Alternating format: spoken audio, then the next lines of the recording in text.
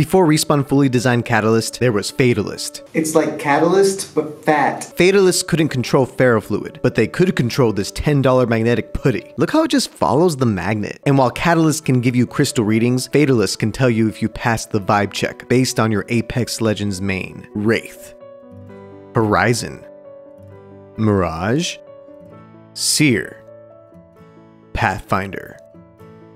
Unfortunately, Fatalist won't be coming to Apex, but they will be coming to Apex Legends Mobile Season 18.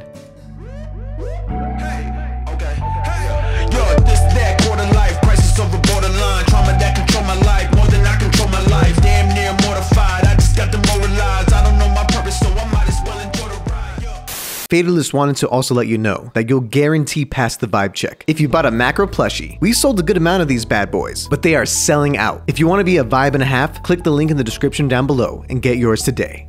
Catalyst is the 23rd legend in Apex Legends. Her real name is Tressa Crystal Smith. She grew up on Boreas, a planet with a deteriorating moon. She and her friends are super into crystal readings, moon rituals, witchery, and vibes. They're super supportive of her and helped her after she transitioned, because Catalyst is the first trans legend in Apex. And I'm glad LGBTQ+ people have representation in the games that they play. Anyways, one of Catalyst's friends, Margot, is not digging the vibes of these moon terraforming crews, so Margot wants to do something about it, and she tries to convince her friends to join her. These two friends, they're not loyal, so they just dip. But Tressa, she's convinced to go. They end up sneaking into the corporate facility that's destroying the moon. But Margot, she's got a bomb. Tressa isn't down for this because, you know, she's got a bomb. But it's too late. Margot gets caught and blows it all up. Tressa manages to escape and decides to run away to the moon, Cleo. There, she ends up joining the terraforming crews to help repair the moon and make it livable. And while doing this, she learned to work with ferrofluid, which is what her whole kit is all about. She finally found a new home on this moon and brought these unloyal friends up to the moon so they can be a family together again. But Silver Pharmaceuticals decided to bring the Apex games to the moon and kicked everybody off the moon. But Catalyst won't go down without a fight and join the Apex games to make enough money to give her and her friends a better life. And also to kill Seer, because I guess Seer's a bad guy now. But with this new season, we got a whole new map, the Broken Moon. You fight on the moon that Catalyst built, where people used to live, like kids who played hopscotch. 3,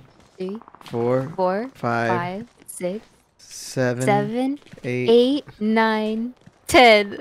That's hard. Hey! You were actually like really spot on. On my screen, it didn't seem close at all.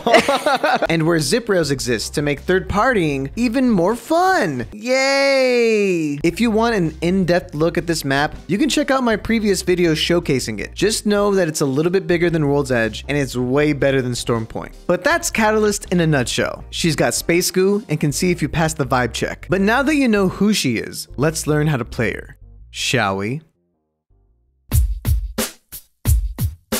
Catalyst's first ability is Piercing Spikes. You throw out a patch of ferrofluid that turns into spikes when enemies are near. You have 2 charges with a cooldown of 25 seconds. These spikes slow enemies and do 15 damage a second. You can have up to 3 patches at a time, so after you shoot a 4th one, the first one will go away. Also, they won't go away unless you remove it, or somebody destroys it by shooting these spike balls. So you'll find yourself getting damage on people across the map sometimes. This tactical is so good indoors when teams try to push you since it blocks entryways with ease. It's also great for escaping and slowing down enemies chasing you. Enemies behind cover will have no choice but to leave after being glopped all over. You can even shoot it through windows at enemies who think they can hide inside. It won't be the thing that kills your enemies since it's a bit too slow and easy to avoid, but in the right circumstances, it'll help you get a big clutch.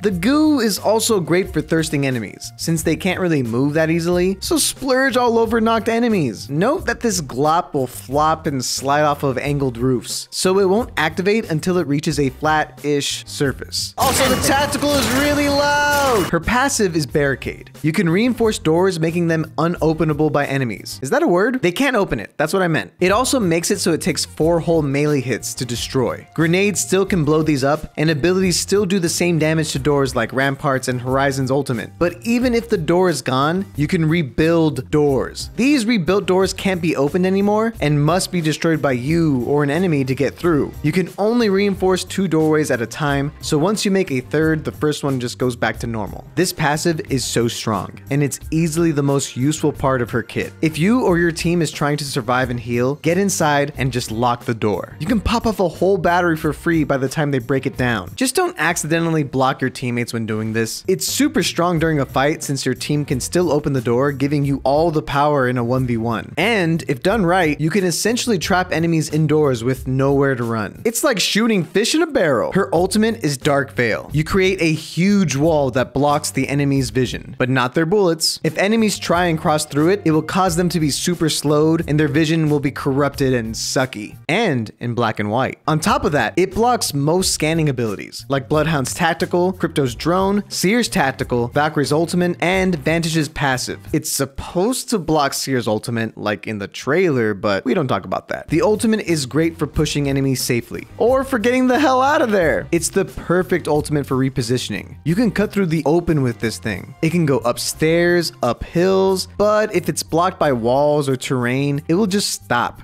Just like that. But that doesn't mean that you shouldn't use it indoors. It can still be pretty useful. It's also a great tool for sticking a res or reviving teammates in the open. It's essentially a Valorant wall ability, but in Apex. So all the cool things that you can do with it in Valorant, it can be done here.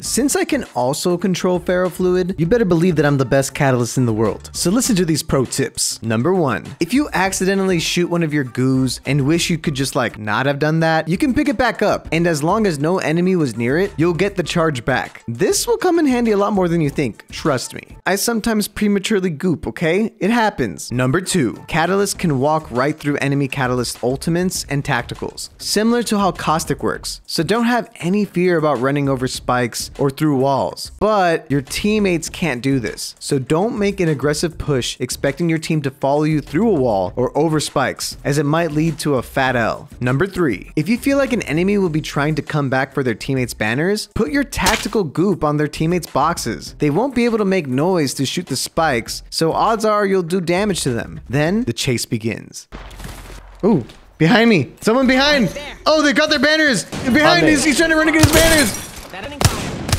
This movement's insane. I can't keep up with that. Number 4, Rampart, Caustic, and Watson all pair extremely well with Catalyst, as she is the queen of holding down buildings with her passive. Okay, maybe the princess, because Watson is definitely the queen still, but you get what I mean. Her ability to barricade doors in combination with traps or rampart walls can lead to some annoying camping scenarios. Or dare I say, bunker scenarios? Bunker boys, bunker party, bunker boys, bunker party, bunker.